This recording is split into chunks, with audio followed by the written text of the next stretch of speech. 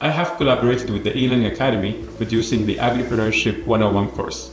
It's a course that aims to help young people identify, evaluate, and pursue opportunities along the agricultural value chain.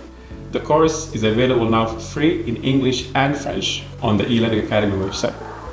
The course aims to help young people take advantage of the huge business opportunities that the food system offers in Africa.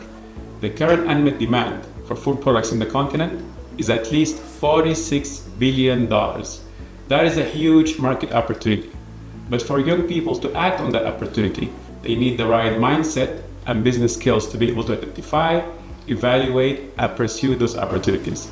This is what the course exactly aims to do. Prior to the course, our efforts in capacitating young people have been limited by scale and access.